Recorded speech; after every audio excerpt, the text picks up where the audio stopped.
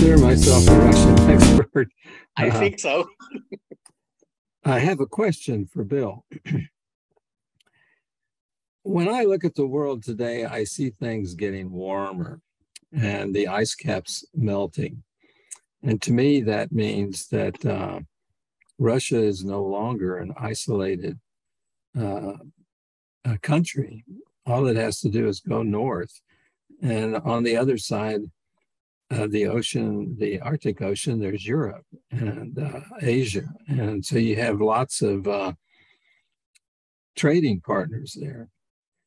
Is there any discussion in Russia of taking advantage of climate change and thinking of itself as having a new ocean on the north side of the country? Maybe Slava can answer that too.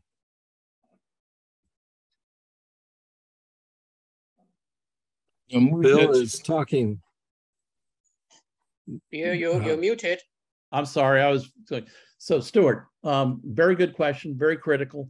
I am not up to speed on what's going on in Russia with respect to this in any manner, shape, or form, other than sort of at a high level. But I know that this is one of the issues that's the United States and Russia and China are all particularly concerned about what's happening with the Arctic.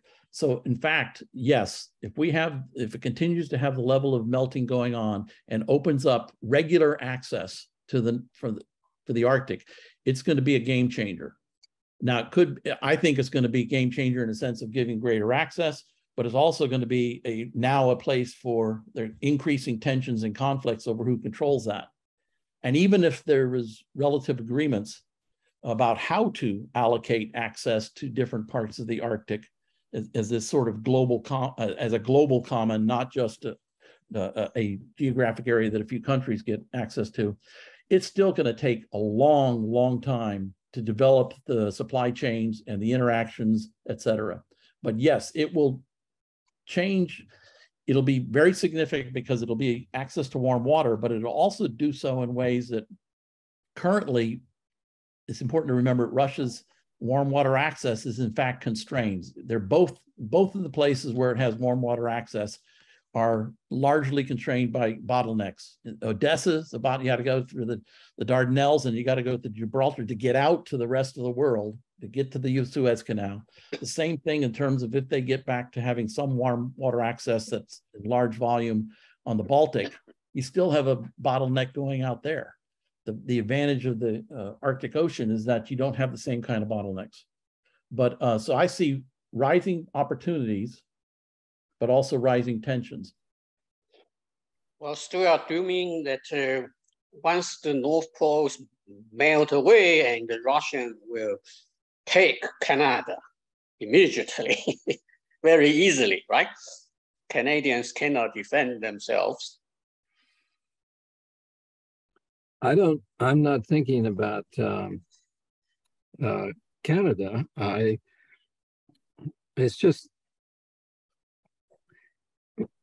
my understanding is that the ice cap on the North Pole is shrinking, that the freedom of movement across the Arctic Ocean is much greater than it has been in the past. The Arctic is melting faster than any other part of the planet.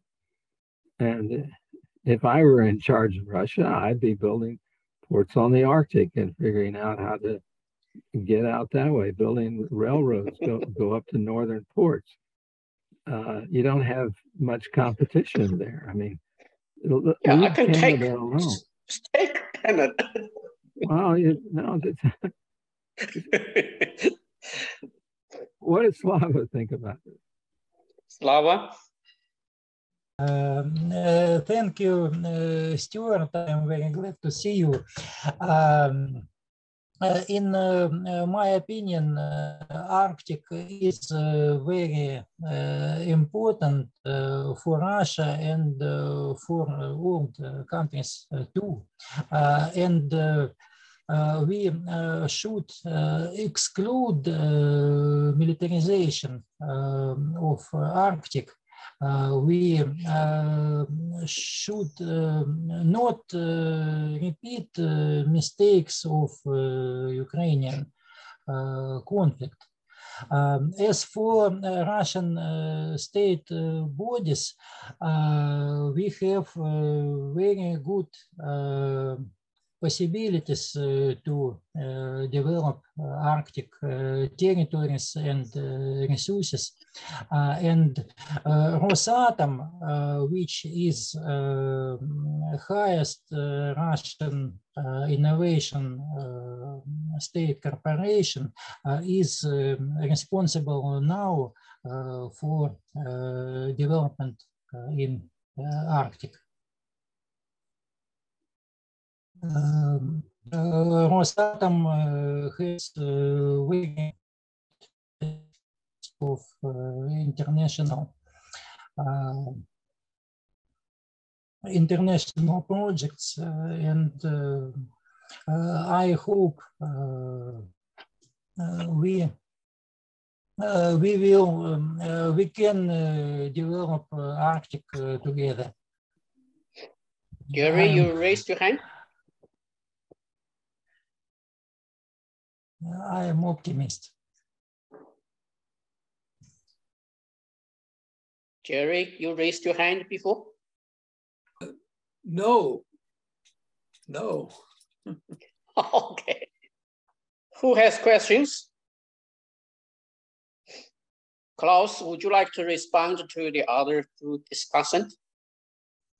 Well, unfortunately, I couldn't make, I had difficulties hearing, so I got only kind of the top lines. With Bill, I mean, he has a sympathetic picture of the Russian needs, but so have other countries. And if the Russian needs are at the expense of other countries, that is a problem for many other countries. That is one, I think, to me, one great accomplishment of the European countries, that they abandoned really the importance of the national identity. Not that they abandon it, but they respect each other and don't need to have any expansion of the boundary. If you look at the history, I mean, Russia was only less than half of the Soviet empire, and now it wants to regain the whole thing. And if you don't want to look at Germany, Germany was in Poland, in Russia was now Russia, and it would be laughable, at least for Germans, to say, or there were actually some people said, we want to gain this back and fight Russia to get Prussia back into German hands. But nobody wants to do that anymore. However, if you base your national identity on continuous expansion, like in the case of Ukraine, or Russia in Ukraine, then you get into difficulties. There are people saying, why, and I fully agree with this, why don't we ask Russia to join the European Union? Nothing would be better than that. However, you can't have a member of the European Union which is out to annex the other and fight this. So there has to be some sort of a change in what I would say mentality. And I think what I'm actually impressed by is what happened in Europe, the European Union, or the idea of being just European and not just Italian and Norwegian, etc., but being together. And I think that is a very different kind of spirituality that is, I think, is desirable. And I do think, I mean, Ukraine wanted to be part of that, and in many ways was already. And when you ask people, why do you fight? I mean, like, I'm interested in why people join the military. Well, during the Nazi period, there was an ideology, and if you wanted to ask that, they would get a statement of how important it is to free Germans from Polish domination. But that is all ridiculous, but it's very abstract, and people fight for that. If you look for, actually, I mean, I have been looking into interviews of white people in Ukraine fight for independence. Well, it is actually fighting for a way of life. not particular borders, not particular domination, not dominating Russia, not punish them in some ways. And that's a very different attitude. And that's why I think that may be a little naive, and it certainly is, to say that I think an important element of change is to introduce information from different sizes, from different areas, and allow people to verify it. For example, I know, for example, I read from Russia, there are lots of the younger generation, when they see pictures of destruction from Ukraine, they get cold feet and they're opposing the war. And that is one way of doing it, is to show what kind of terror one creates, and saying, well, is that what you want? Is this what you want to live for and want to do for others?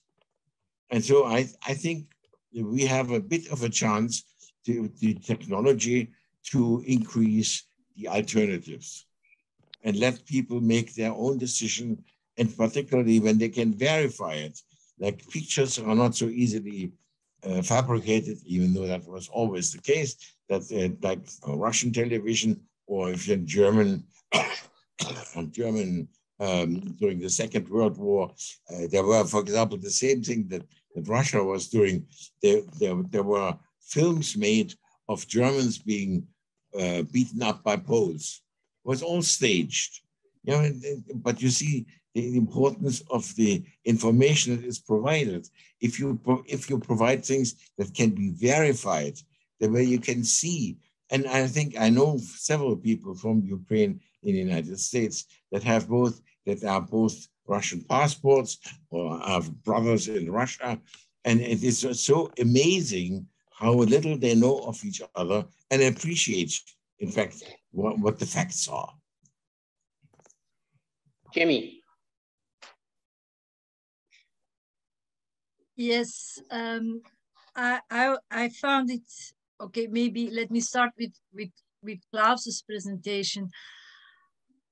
I think the kernel of Klaus's presentation was runaway positive feedback loops, or gizmogenesis. And how fascism, in one of the slides that they say, we can call it whatever we want, but the principle is a cybernetic principle. So you kind of appeal to an image of superiority, but for it to work, you need to have an other who must be demonized and treated as inferior. And then you use that dynamic and you in a propaganda machine, and eventually you will find some insecure people who actually buy it and go along with it.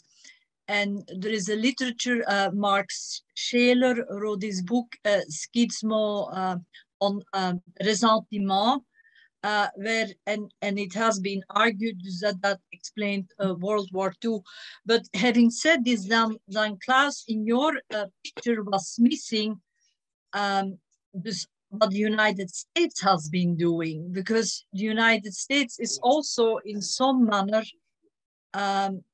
having its own propaganda war and its own propaganda, and it's using the same principles of demonizing the other and then appealing to whatever they can to make people feel superior vis-a-vis the other. And that has been definitely happening vis-a-vis the war in the Ukraine.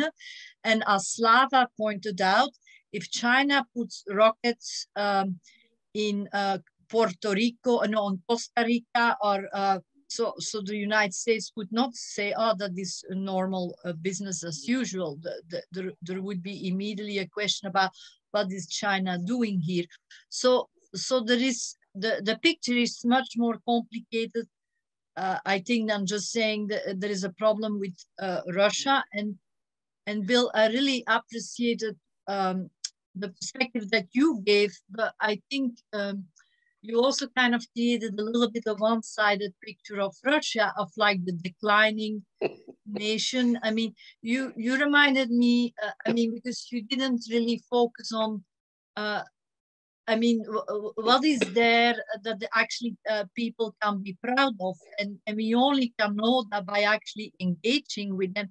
And whatever people say about it, the fact that he has this nuclear arsenal shows that there are engineers, that there is a lot of important know-how. So I agree. I 100% agree that Stalinism is not something that we would want, and that is a horrible history. It's something bad in one's history. But I think as a cybernetician, I really would focus on the runaway positive feedback loop and what we can do to stop that. And I think to stop that, we cannot just have this dynamic of that there is that there are only two, and I call that the binary, this binary thinking, and that it is important to, and I think that's where Klaus was getting at the end, that we kind of really say, how can we stop that? And as opposed to adding to the binary thinking. So that is my feedback to the presentation. I want to emphasize one thing that also came out, I think, the issue of abstractions. Now, abstractions are in the mind. Why do you fight for it? Why do you fight for Russia or Ukraine? I think it's far more important to live with your neighbor. And I think to be enthused about the big abstractions against each other. And in fact, what Margaret is pointing out, what I think is a general phenomena of all ideologies. All ideologies need to have an opposition and need to have an enemy. And once you buy into one, you create the enemies and you create fights. But these are abstractions. And I think we should focus on what everyday life is bringing. And I think if you look at as I said, Europe is to me, it's amazing. Actually, I was just recently talking to someone who was from Nepal and is living in Europe. And I asked him, well, what's your thing? I'm European. But this is a way of life to be able to travel, to do things, and that doesn't require abstractions. And so I think that this is the biggest danger to me is to follow abstractions that lead you into oppositions, into enemies, etc., etc. Yeah, let me chime in just quickly on that. I agree. I want to make sure I'm very clear. My focus on this was taking a look at what I consider to be a really oppressive behavior on the part of Putin and Russia. That is an example of human autonomy and the conflicts between human autonomy, individual systems seeking to run their own lives, do their own thing. I agree wholeheartedly with what Klaus said and Margaret with respect to what would be the right kind, the best kind of world. But I also see significant compromises or at the international level, at the local level, with rising authoritarianism. So you see the same behavior in Putin that you see in the Magonistas and the Trump in the United States and Chavez and others around the world, increasing efforts of certain kinds of folks in certain kinds of places to go back to what has been the historical norm for humanity, which was, if I don't get my way, I'm going to hit you over the head until I do. And what there's been especially in the West, and the West has been the driving force in terms of global changes, towards more and more emphasis on exactly the kind of factors that Klaus is mentioning, which is that we shouldn't be spending all our time fighting each other over these big questions, but how do we get along? How do I exercise my autonomy to create the kind of world that I want to live? I'm the boss of me. How do I do that in ways that does so responsible to the greater good, in the sense that I'm not compromising Klaus's autonomy and agency, or et cetera. And what you see is that I see a return to, at the geopolitical level, and this is an example, but you could have done the same analysis and the same points with respect to what's going on with the extremism and the polarization and the vindictiveness within the United States in terms of what's going on now. Same behavior cybernetically. And again, fundamentally, and I think this is the cybernetic imperative, is that how do you act in ways, I mean, you go back to what I think it was Heinz said it, how do you act in ways to increase your choices? I would say, how do you act in ways that increase the greater good without sacrificing your own good? In other words, we have to pay attention to the fact that there are human nature and a lot of human beings that basically say, in order to get what they want, they're going to compromise or limit other people's freedoms. So this is not acceptable. And it's not acceptable in all kinds of ways. And unfortunately, it's not just an intellectual effort. There are real things happening. And I thought it was important to be able to at least share my perspective on that. And so I want to be very clear. To me, the real threat, the big issue, I mean, I think there are two big issues in the Anthropocene. There are a whole lot of other issues, but the big one from the planet standpoint is global warming and climate change. Very oppressive on the planet, ecologically, et cetera. And in the human domain, it's this oppression and authoritarianism. And it manifests itself in racism and, you know, all other kinds of ways of doing it. But the oppression, the authoritarianism, the autocracy is unacceptable. And we have to figure out how to do that. I'd make one other quick point, and I appreciate Klaus's, and I agree with Klaus's notion that what we should be trying to do is reach out to people and share facts and give them more information so that people can have a better sense of making sure what they do.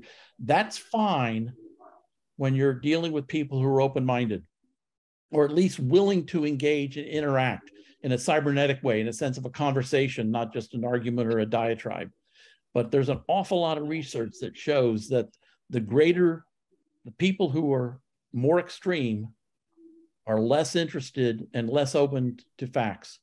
And one of the things that's been a frustration as a faculty member and a professor and an academic is to recognize that a lot of people don't pay attention to the facts. You can give them more information, more data. If they've already made up their minds, they believe a certain way, especially if they deeply believe a certain way, the ideology, political, religious, cultural, you pick all the different isms out there.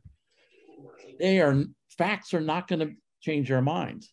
So the question is how do you resist forceful autonomy and aggression and oppression in ways that allow you to be able to see some hope for moving forward? So to me, again, I would be happy to give a similar talk, but I'd make some of the same points if we were taking a look at what's going on politically in the United States right now, because from a cybernetic standpoint, my view is they are identical. Car should have an important issue. I would like to respond, if I can, very quickly to Bill. When you said, I'm going to follow Heinz von Förster, act in a way that increases my choices, you actually modified it, and you said to increase good choices and not increase bad choices. And I think that this one needs to be had in the community of cybernetics, that there needs to be a discussion about that there are different types of cybernetics. And Klaus and I have had a conversation about Margaret Mead versus Heinz von Förster, and that they actually have a slightly different view of cybernetics, and that there needs to be a little bit of discussion, because for instance, and then I'm going to shut up. When you say facts, actually, philosophy of science, and Karl Popper, since Slava is here, has mentioned that over and over again. There are no facts. There are statements of facts. In the moment it's a statement, you actually bring in a theory about language. And so what I see the problem is that the academy has ignored some fundamental philosophy of science. And so what they present as facts, there's actually a lot of other stuff that is coming together with it. And we need to be able to have a discussion about that. And again, I think cybernetics is the community to do it, because we really are looking at the consequences and the feedback loops that are coming from it. Okay, let's hear our own Car. Car, You raised Yes, your hand for a long time. Thank you. I'd like to raise the question of the moral responsibility of a major actor in the Ukraine-Russian conflict, which we haven't really talked about, and that is the moral responsibility of the West, because the West is supporting the Ukraine in this struggle against Russia, which on the one hand sounds very noble.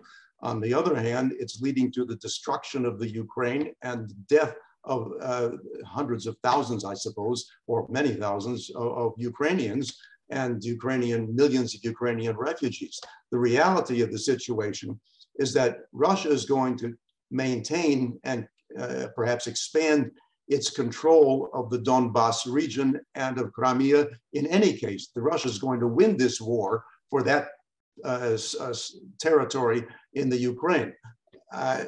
The question is, if Russia is going to keep that anyway, why should we be supporting the Ukraine at the cost of the Ukrainians? It's not going to change the result in the end. So my question to the distinguished presenters here is, what should the role of the West be, considering that what we're doing now is leading to greater human suffering, whereas if we were to pressure the Ukraine to give up those territories, that would reduce the ultimate human suffering and allow the rest of the Ukraine to develop more or less normally. So that was my question. It's a moral question here. A very simple answer, simplistic answer. I don't think we should support, we take for granted that the Russians will take this area of Ukraine, maybe much more than we think. The issue is to get rid of aggression that causes millions of people to lose their home, their existence, and die. And that is the primary objective, what I would say one has to fight for. Yeah, but how would you have that magical wand remove the aggression? That will be more difficult to answer. So I would like to hear from Slava to your response. What would your response to Carl's question, to Jamie's comment? Slava, you're muted. As for Jamie comment, to be honest, I don't know answer. It is very difficult question for this situation, but I recognize that it is a very important question. And at whole, thank you very much for listening and understanding. And I understand your attitudes or opinions. I have focused only on one aspect of the conflict, which is usually unrecognized in the West, but I understand all your attitudes, these attitudes and these aspects are exist, of course, and in my opinion, we should try to construct full picture, and maybe remember Russell Akov method to dissolve this problem. Thank you. The reason why I started so far in history with the Hanseatic League was that was a good example of how various cities can work together exchanging goods that they have not they need from other places, or the whole trading routes, for example, in Europe from salt to India and spices from India to Europe. This can be done. And in fact, I would say the Hanseatic League was at the beginning, or was a model of the United Europe, except that they had no administration and allowed themselves to be ultimately eaten up by the interest groups surrounding it. But it can be done. It can be done by respecting other people, what they have, and trading. Larry, Gerard, Lucille, we haven't heard from you guys yet. I think I don't have much to add here, but I don't want to get lost how much Ukraine has to offer. They're one of the leading exports of minerals in the world, one of the leading exporters of wheat in the world. This is not trivial. And it's not trivial in this conflict. I don't think. I don't know what to do about it, other than it's out there. We have to acknowledge that these things in our current world are important to other people.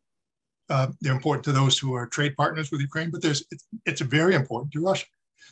And I mean, Russia's had access there, at least some of the mining institutions and so forth had access to there at quite a large price. It is fluid. Yeah, that's all you're allowed. Mm-hmm. Yeah, that's all you're allowed to have. So I'll just leave it there. I ask a question. One of the things that strikes me is that the various parties all have a different story, and they interpret phenomena in terms of that story and make them into facts. And one of the stories that I like to emphasize is that whatever the reasons for Russia to eliminate the Ukraine has had a taste of independence and of autonomy. I would like to go a little bit back to what Klaas was saying about the history.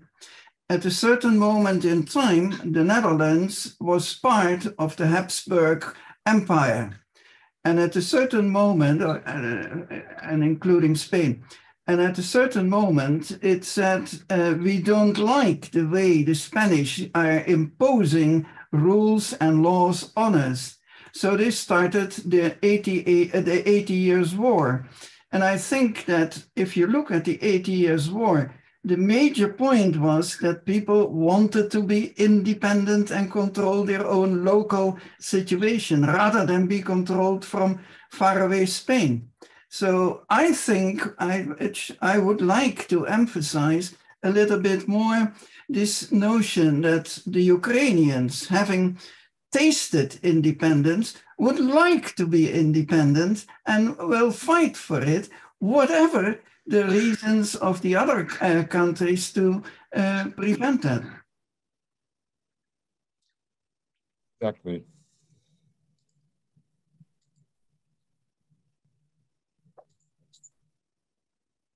Until someone responds, my quick response would be, I think no one is denying that. I think what we really here together is to figure out how to make this happening with less bloodshed, and what we can learn from the last like 400 years since that 80-year war. What is it that we have learned from the Enlightenment that we can put to work to reduce or to make this possible with this little bloodshed as possible. And then a subsidiary question is, what can the university, I mean, that's my pet peeve or my hobby question, what can the university do? Or is there maybe something in the university that's actually blocking a productive engagement? And if there is such a blockage, what can we do to remove it? This is what I'm actually, my whole idea was people learn if they're willing to.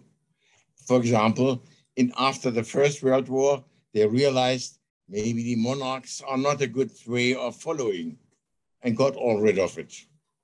And then they invented, one could say, democracy, but it was so naive and incompetent in dealing with big economic problems that fascists took it over.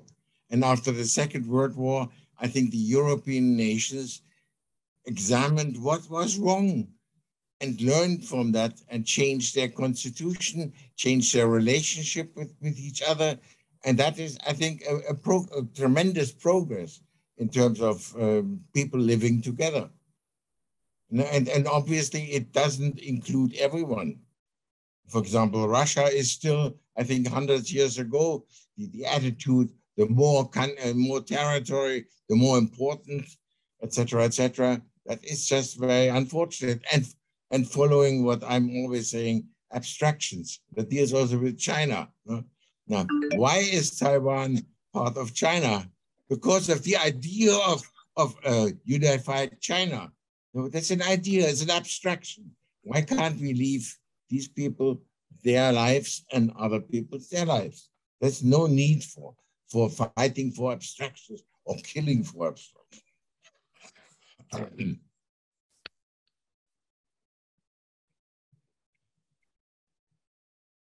Aaron? Yes. I'd like to return to what Gerard said about the Ukrainians developing a desire for their independence. And we can't do anything about that. But what we can do is decide to what extent we in the West should support their desire for independence, given the reality of the situation that they're going to lose this war against Russia, no matter what happens. It depends on how long it goes on. But the Ukrainians cannot possibly win against Russia, and we cannot stop Russia from taking over that portion of the Ukraine because of the risk of nuclear war. We don't want to go to war with Russia. So the moral question for us in the West is, to what extent should we enable the Ukrainians to destroy themselves by prolonging the war? I would like to see some of the discussants here deal with that moral issue about what we in the West should do, because we are an actor that determines the amount of human suffering that's going on in the Ukraine. Well, I'll jump in on an answer to that, because I do think the West, I think it's an important question. I do think the West is a major player. Part of the reason when I offered to make a presentation, I wanted to focus on what I think the real issue is, again, competing autonomies and the dangers with that. And I do think there is bad actions that can be taken and good actions. I think oppressive autonomy, as exhibited by Russia in this case, is not acceptable.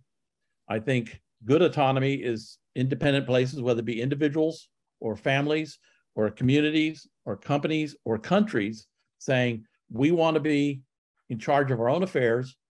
We want to run our lives the way we want. And we're going to have a set of rules that allow us to do that, as long as we don't inappropriately infringe on other people's rights to do their thing. And that has, but let me finish. That has practical consequences. It has moral consequences. And I certainly don't think we should just take a pragmatic, there's no, I would argue, be happy to discuss further whether there's no way that the Ukrainians can win this war. I also think there's reasons that there's no way the Russians are going to win this war. But the point is, if we don't stop and if we don't hold people accountable for inappropriate autonomy and oppression, then it's going to happen further.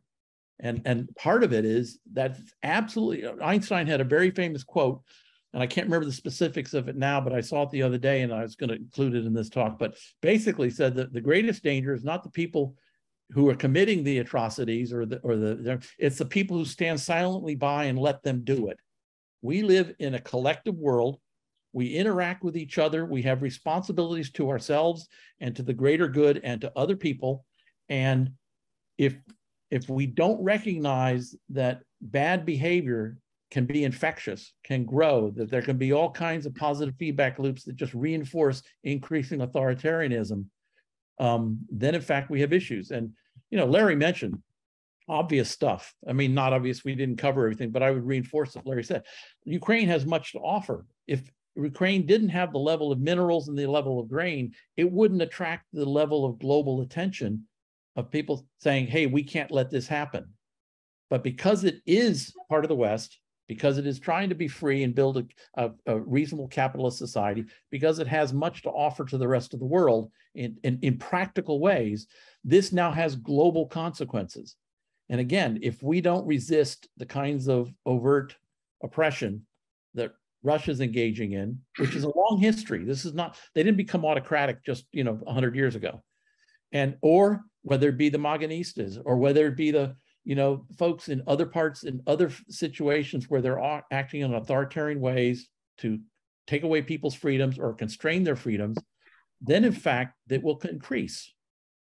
And that's the concern I think that we ought to be addressing. It's not the only concern. It's not the only way to look at it, but I don't think it's trivial.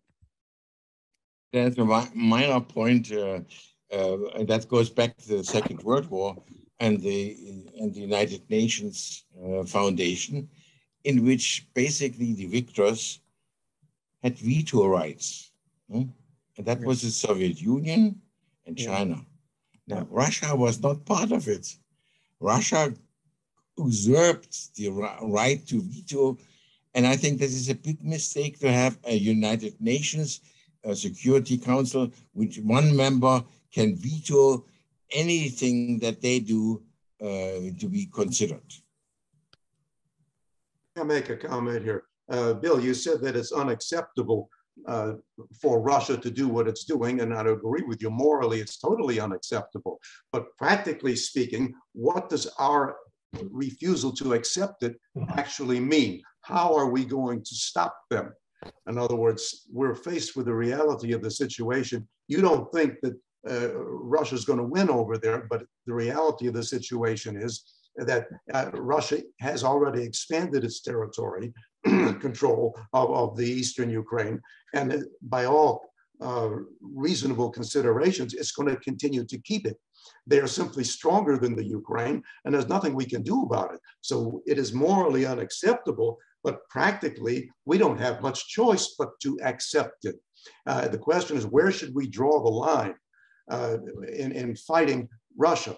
Should we continue to do this at the cost of the Ukrainians? It's not at your cost or at the cost of Europe or at the cost of the Americans. Of course, we're spending lots of money to fight the Russians, but it's not a physical cost to us in the West, but we are enabling the Ukrainians essentially to destroy themselves without significant prospects of victory and of stopping Russia from taking the eastern Ukraine and Crimea. Enable also the Russians by saying, we can't do anything because you're so strong and you have already captured. And that is the big problem. And remember Czechoslovakia. Yep. And remember that in this most recent round, and Klaus mentioned some of it, so does Slava, this didn't just come out of the blue. I mean, some people look at it, it's all of a sudden on their radar screen and, oh my God, why did Russia invade the Ukraine? Ever since the Soviet Union disbanded and Putin got in, there's been increasing trying to regain countries by force or by persuasion, et cetera. And in the case, and I didn't list all the others because this wasn't meant to be a comprehensive thing. It's just looking primarily, you look at Russia, you have the build up to the Russia-Georgia war. There's all kinds of tensions and issues going on there. They did the Crimea, they did the Donbas, Afghanistan. Moving. And at some point in time, you say, where's the red line? Which line? Exactly. Where is the red line? Okay. And now folks are saying, and again, if it's not like, at least I don't see that it's primarily people in the West holding the gun to the Ukrainians' heads and saying, you need to fight the Russians, we're going to use you. And, they're saying, we need help. We ought to do something about this. We have legitimate rights. We have practical rights. We have moral rights.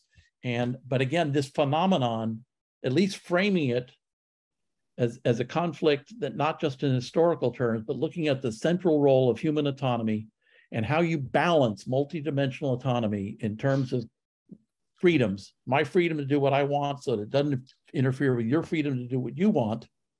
Okay, that is really fundamental. It's fundamental to human activities on the planet, from the global down to the how do you get along with your neighbor, but it's fundamental from a cybernetic standpoint. And I think we need to recognize that, and especially in this case, this is not an anomaly. This is not an isolated event or activity just out of the blue. It is part and pattern of a whole pattern that's been increasing over the last 30 years, where we've been making so much progress in improving human rights and respect for the law and respecting how we coordinate our individual freedoms so that it doesn't result in conflict. Again, Hanseatic League is a very good example of things that have worked in the past without coercion, et cetera.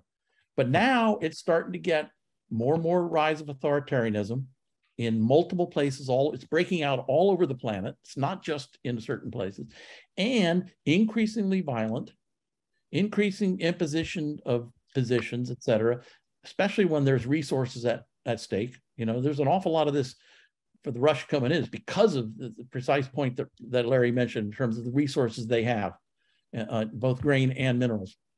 So I think if we want to be Jerry, no, Jerry raised the hand for a long time, Jimmy. No, but I just want to respond to that because we need to be cybernetically here. What is missing today is a presentation that discusses the role of the United States and all the things they did to actually make the conflict worse. And the aggressive behavior of the United States, that kind of makes it difficult for them to take here the moral high ground. And I go back down to Klaus's framework about runaway positive feedback loops. So there are two feedback loops. There is one in Russia, but there's also one in the United States. And to get back to what Carl said, he's not just, I think he's also talking in the bigger picture. So if we let Russia take over the Ukraine, that's not the end of the conversation. No, we still can aid the Ukraine and Russia to implement democracy. But I think we really need to look at what is the role in the United States and not just say this is a European conflict and we're going to fix it. The United States' own behavior, own militaristic behavior has kind of added to the problem, and how we can move forward putting everything on the table instead of just one item. Jerry, go ahead, please. Thank you, Jason. First of all, I wanted to compliment all of the speakers. Excellent presentations that really are notable and leaves one with a lot of food to think about. So I really appreciate your contributions. Now for the issue of languages comes up in the evolution of the human species over the world. And this language issue is deep and profound and separates peoples in various ways. And so I think that would be one facet of this discussion that probably could be strengthened. But I think the other question I wanted to raise was, okay, so we have feedback loops, we have feed-forward loops, we have all sorts of loop-de-loops, we have hula hoops that loop and loop. So what does this really mean in terms of the present context? And so I'll raise a question. How much predictive power are these in various views? Where does the predictive power of mathematics and the separation of languages come into existence in this discussion? And I'll phrase this question far more precisely and point to the situation that Bill raised with the megadism, which a word he apparently invented for this purpose and or for other purposes, but used in this context, I suspect. So at the present time in the United States, we have feedback loops and forward loops that are in deep conflict. Part of this you can just raise right off as being politics as usual, but I don't think that's the case. I think there are feedback and feed forward loops within the United States today that have the potential to generate deep conflicts. Indeed, in a few years, it could generate a civil war. I think that's unlikely, but I just note that the depth of this conflict is there. And the nature of the conflict is certainly poorly understood by the Eastern press and this part. Now, I live in central Minnesota on the banks of the Mississippi River. The county that I live in is so-called the deepest red county in the state of Minnesota. 77% of the voters voted for Mr. Trump. Now, many of these voters are my friends. All right, I know them well. They're good people, et cetera, et cetera. They're leaders in the community, et cetera, government officials, et cetera, et cetera. So it's their basic view of where control of lives are coming from. And this is what their objection is to Washington and to much of what's going on in if we would say, the liberal views of the East Coast press.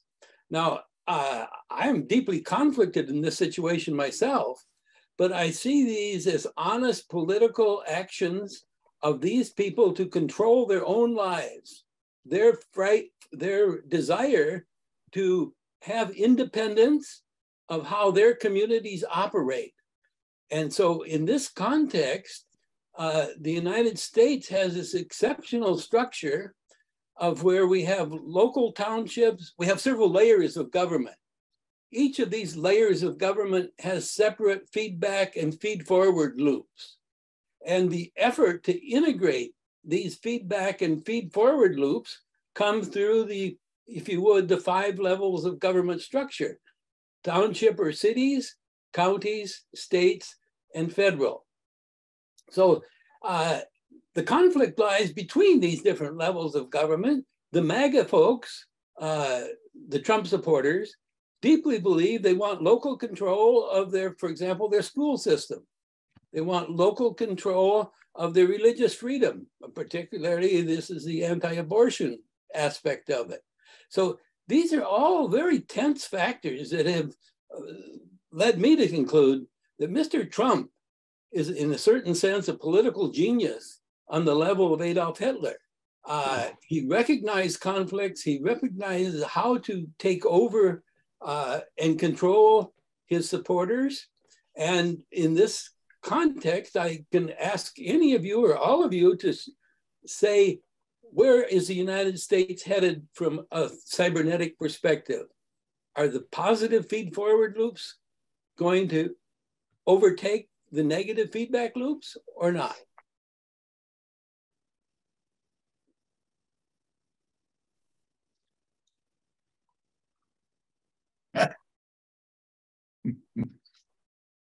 Go ahead, good luck. I'm happy to take a stab at that. I just didn't want to jump in again. I think I'm deeply concerned about the positive feed. If you see the positive feedback loops of different groups just reinforcing their own views, then I'm deeply concerned about that. I think that's going to have significant conflicts coming down the road, especially as you have artificial intelligence. I think the issue is, again, there are a lot of people that might vote for Trump and identify with the concerns about not wanting the government to control all of its aspects of its life, but yet some of them are really very favorably authoritarian. That is, in the sense of saying we're going to impose these constraints and on other people's freedoms. So and Jerry, you mentioned the abortion issue. There's a huge difference. I know it's very contentious, but to me, it ultimately comes down to questions of autonomy and who's best to make the decision. And if there were laws that compelled people to get abortions, then I would be fighting against those laws. But when you start having laws that compel people or prevent them from exercising their own freedoms in a responsible way, simply because they have different beliefs, that's acceptable. So, but again, the issue from a cybernetics standpoint is not just the positive feedback loops or the negative feedback loops, and ones that are correcting and ones that are reinforcing. It's a question of this autonomy and to what extent do we value freedom, because that's what our cybernetic abilities give us. So in our country, I think what I see right now is a whole lot of positive feedback loops that are reinforcing for different groups their own particular views, building up the passions. And because of the technologies that are out there, especially the digital technologies, makes it much easier to connect with people. Your community is no longer just on the banks of the Mississippi in rural Minnesota, which is certainly a lovely country, but it can be anybody around the planet if you can reach them in the cyberspace. And so that's feeding all of that. And so that's my take on it. It's certainly not simple. It's not straightforward. I don't mean to make it that way, but I'm deeply concerned about what's happening, not only in the United States, but in other countries, many other countries of similar kinds of what I would consider to be unproductive and unhealthy behavior for folks. Slava, Klaus, do you have some concluding remarks? Well, I think one of the problems is actually autonomy.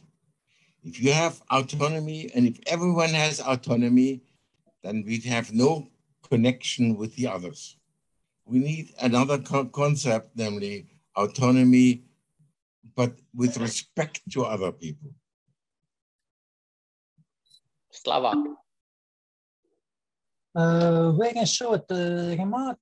In my opinion, we should discuss the situation both in terms of feedbacks and in terms of integrities.